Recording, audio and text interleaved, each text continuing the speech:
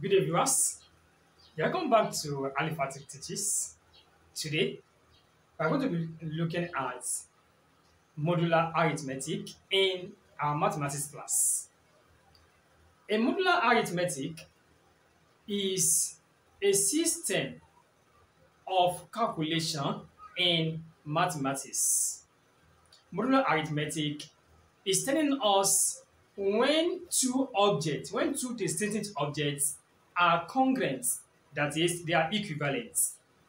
Before we venture into this proper, if you have not subscribed to this channel, kindly do so and click the notification bell for my subsequent classes. Now, modular arithmetic can be used in any time. You will always listen to people saying 13 o'clock or 13 hours, 16 o'clock, 17 o'clock.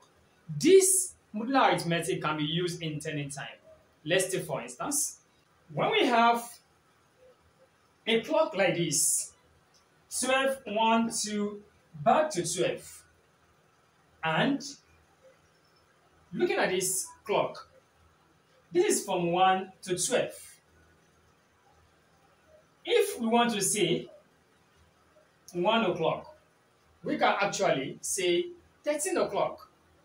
That is, this clock is of 10, which we call modulo 12. Modulo 12, because from 1 to 12.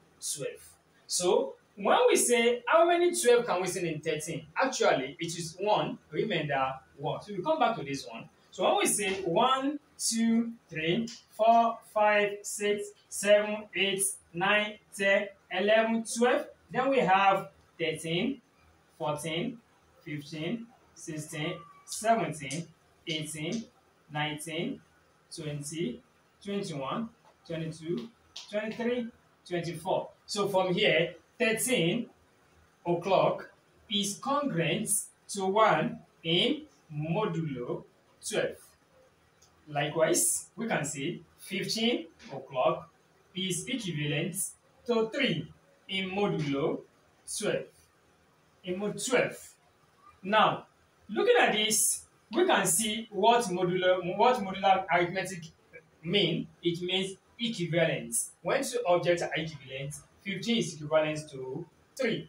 Now, what of if I replace this 12 with 0?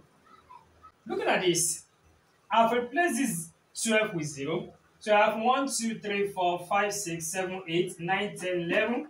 Then I will have 12, 13, 14, 15, 16, 17, 18, 19, 20, 21, 22, 23, then I have 24, and so on. Definitely, which means that 12 is equivalent to 0 in mod 12. Likewise, 24. So any multiples of 12 will be equivalent to 0. So this can also be used for any modulo, like modulo 4, modulo 5, or any modulo. It can be used to calculate any of it. Example 1. Find a number which results from the following additions on the number cycle below. So this is the number cycle. In what modulo? 0, 1, 2, 3. 1, 2, 3, 4. This is the modulo 4. So we want to find the addition of this. So we have the first one, 2 plus 9, which can be equals to. So 2 will be equals to. So this is 0, 1, 2. So you are going to count 2, starting from this 0.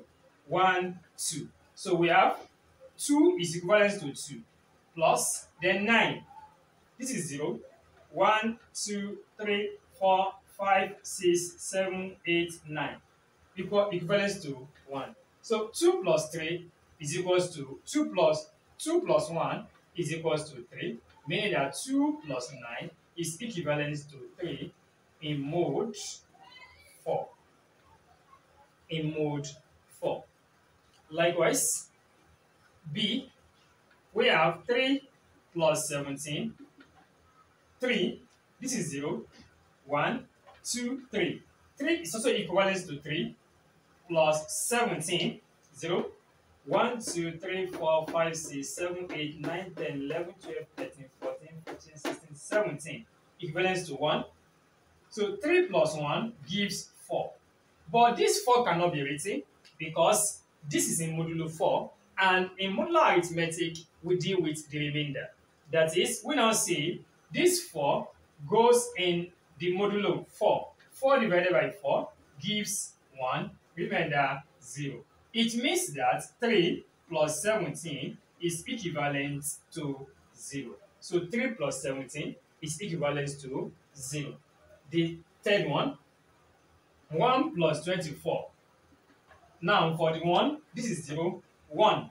So 1 is equivalent to 1 plus 24. When you start counting, this is 0, 1, 2, 3, 4, 5, 6, 7, 8, 9, 10, 11, 12, 13, 14, 15, 16, 17, 18, 19, 20, 21, 22, 23, 24. So when you move around the clock, 24 is equivalent to 0. So 1 plus 0 gives 1. Definitely, 1 plus 24 is equivalent to 1 in mode 4. So this is mode 4. Example 2. Reduce 55 to its simplest form. A. Modulo 3.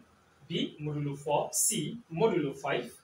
So we have the first one. We want to reduce 55 by modulo 3.